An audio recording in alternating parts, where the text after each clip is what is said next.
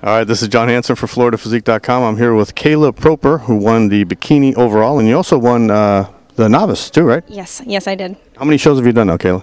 This would be my second. The second show? Yes, sir. And how'd you do in the first one?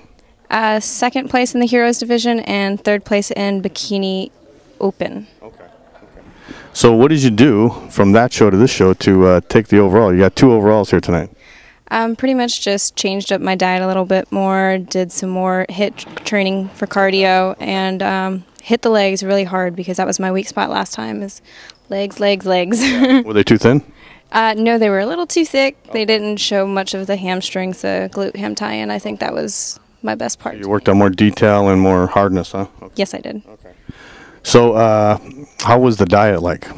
Was it much harder this time than last time? Actually, no. I cheated a bit, but you know, it happens.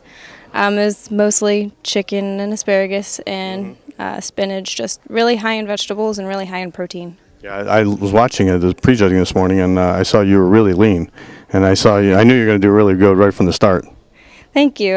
I've worked hard and I try to push myself further and further every day. All right. So what do you got next? Hopefully a national qualifier, maybe the Dexter Jackson in August before I leave, and we'll see from there. Where are you leaving? End of September, I go and I'll be stationed in Japan for 2 years. Oh, wow. No kidding. Yes. So you're going to try and do a show before you leave? Yes, I'm going to try to do maybe 2 more. Not exactly sure from here.